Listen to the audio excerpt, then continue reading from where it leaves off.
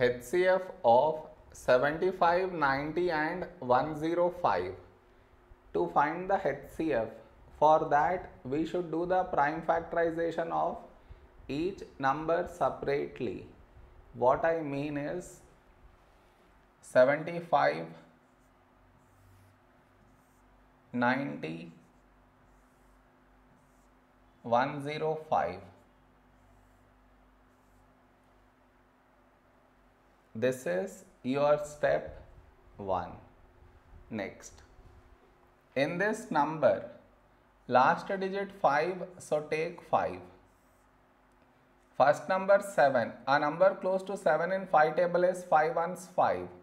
7 minus 5, 2, 2 carried forward 25. When do we get 25 in 5 table? 5 5s 25. Now 15, 15 is 5 3 is 15. Now 3 3 is a prime number, so 3 ones 3. Now the other number, last digit 0, so take 5. First number 9, a number close to 9 in 5 table is 5 ones 5. 9 minus 5, 4, 4 carried forward 40. When do we get 40 in 5 table? 5 8s 40. Now 18 is 2 9s 18. Now 9 is 3 3s 9. Now 3 3 is a prime number, so 3 ones 3. Now the other number, last digit 5, so take 5. First number 1 smaller than 5, so 2 numbers 10. When do we get 10 in 5 table? 5 2s 10. The other number 5, when do we get 5 in 5 table? 5 ones 5. Now 21, 21 is 3 7s 21.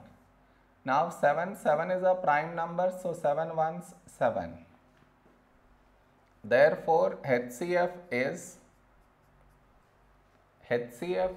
the product of numbers which should be present in these three places, that is here and also here. I repeat, HCF is the product of numbers which should be present in these three places.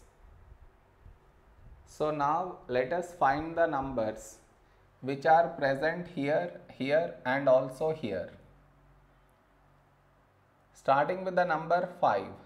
Do we have 5 here? Yes. So go to the next place. Do we have 5 here? Yes. So cut 5 and write here. Next number 5. Do we have 5 here? No.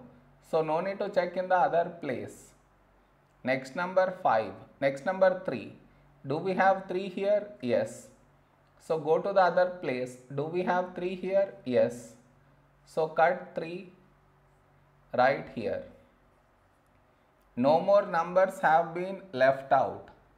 Therefore, HCF is 5 into 3, 15 is our HCF.